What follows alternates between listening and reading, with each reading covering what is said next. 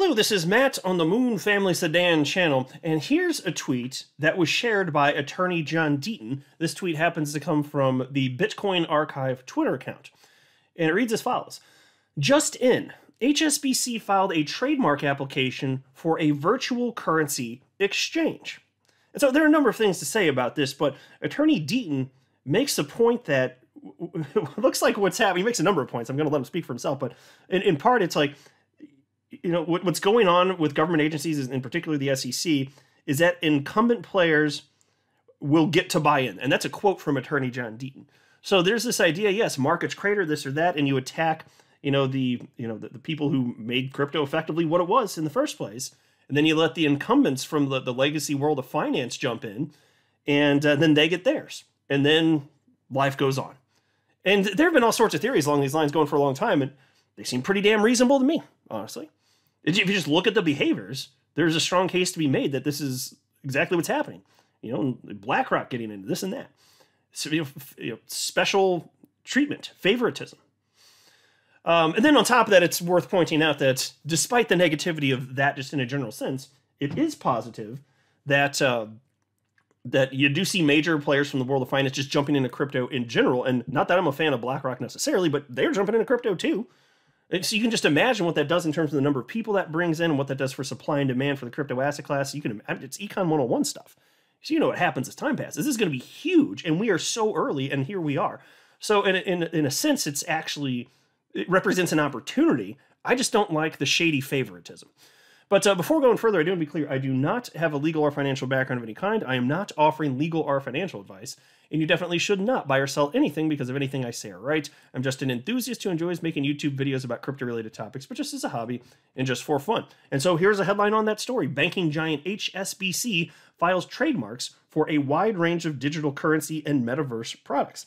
And so it does seem to indicate that one of the things they're going to be doing is a line for the buying and selling of cryptocurrencies, becoming a cryptocurrency exchange, which is interesting because this is the time period where the narrative is, again, that crypto's dead and it's going to zero and we're stupid for being here.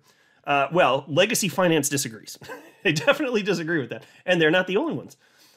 Jason Williams tweeted this out. He wrote, "This is bigger than you think." And he shared a screen grab from the Fidelity website, which has Well, I didn't Google it before starting the video, but I think they have trillions in asset under management, if I'm not mistaken. They're huge. But you can see crypto decoded Fidelity Crypto. Get on the early access list to trade Bitcoin and Ethereum. Start with the names you know, invest with a name you can trust. Plus, get education that takes the code talk out of crypto. So there you go.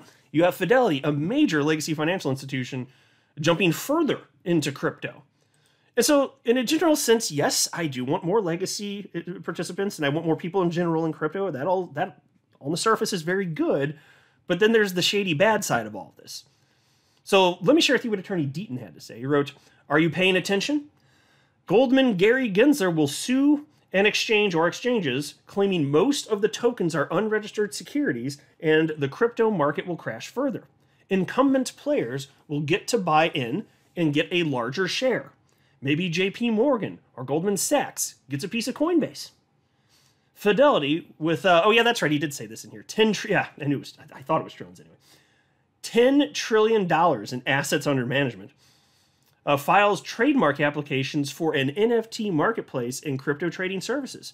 HSBC files a trademark for a virtual currency exchange." Charles Payne, of course, Fox Business Network. Charles Payne and I discussed this on his show, Making Money. Listen to what Gary Gensler said at MIT with incumbents. And I'm not going to play the actual clip, but I can tell you part of what was stated in this 45-second clip with Kim Jong-Gensler was him talking about how adoption might unfold, just generally speaking. He noted there could be, on top of a platform, you could have, a coin attached, and maybe that's ownership is kind of given out to commercial banks, or you give up a share in terms of ownership of a company to commercial banks to get them on board. And then attorney John Deaton says, "Listen to what Tim Draper said to Goldman Gary in 2018. I've been saying for a year that this was the plan. Once the market is at the bottom and the incumbents get a bigger piece, Gary and the SEC will come to the table and work out some form of guidelines or clarity. As the Fidelity and HSBC trademark applications demonstrate, crypto and blockchain technologies are here to stay. As people in the know, like, what's this guy's name again? Hold on, let me highlight this.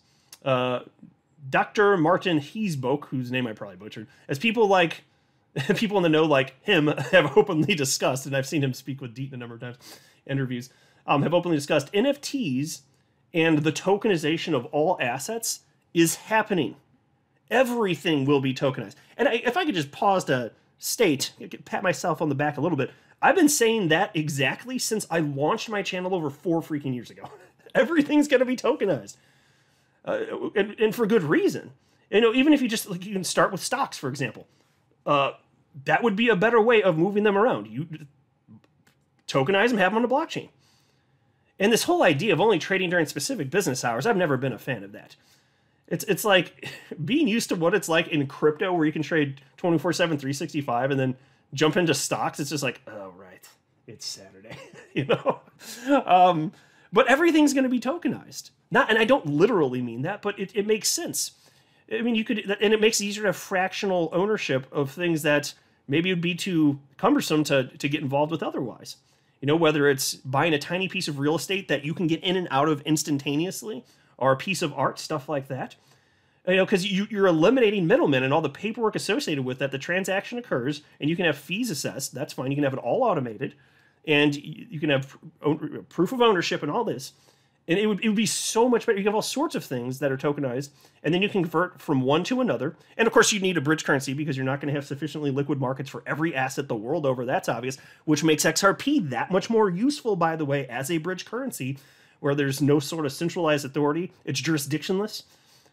Yes, and that's the world that I see moving forward. Everything's going to be tokenized, and we are seeing that happen. Like there are you know, projects out there like Proppy, for example. Michael Arrington has been supportive of that one, and I won't pretend to know a ton about it, but it's tokenized real estate, and I think that they were the first ones to even jump in, and there are others now trying to do it.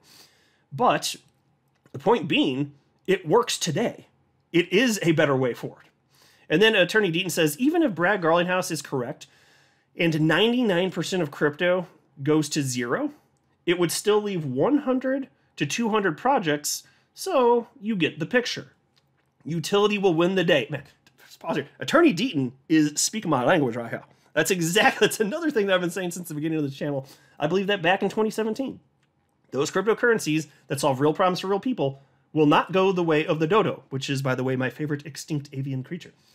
Which is why XRP is here to stay. As long as it's useful, the price can get beat up to whatever degree. It's already had multiple 90% drawdowns. So what? People will figure this stuff out. You know, Amazon had over a 90% drawdown. So what? Markets figured it out. And those that hung on because they saw that there was a future there for Amazon, they made life-changing wealth. Many of them did. I think it's the same story here with XRP specifically. And then Attorney Deaton says, Coinbase has a market cap under $9 billion with $5 billion in cash.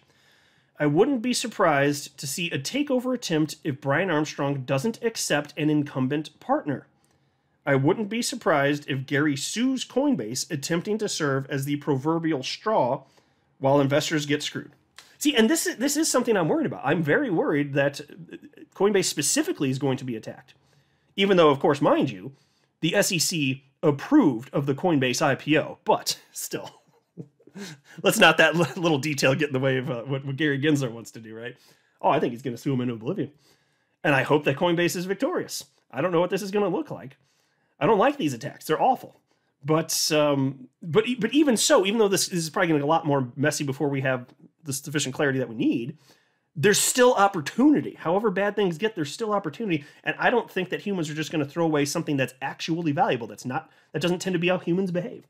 So messy process, but positive in the long run.